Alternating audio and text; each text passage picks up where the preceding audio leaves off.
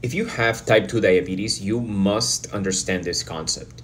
Type 2 diabetes can be seen through two different lenses. You have the insulin secretion side of things and the insulin sensitivity side of things. Insulin secretion refers to how much insulin your pancreas can produce and secrete into the bloodstream in order to control blood sugar levels. The longer that you live with type 2 diabetes, the more damage that occurs to the beta cells in your pancreas that make insulin. So over time, insulin secretion declines. This problem is irreversible. Once beta cells are dead, they don't come back to life.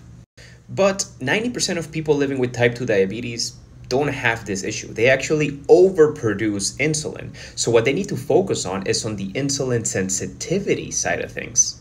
Now, insulin sensitivity refers to how well your cells respond to the signals of insulin. And insulin is a hormone that is telling your cells to open up so glucose can go inside of them.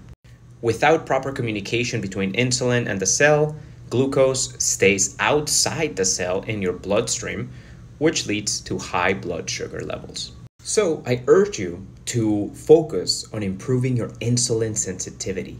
This is where the magic happens. And there you have it, my friends. I am an exercise physiologist, and if you want more free diabetes education, make sure to hit that subscribe button right here to subscribe to our channel. See you inside.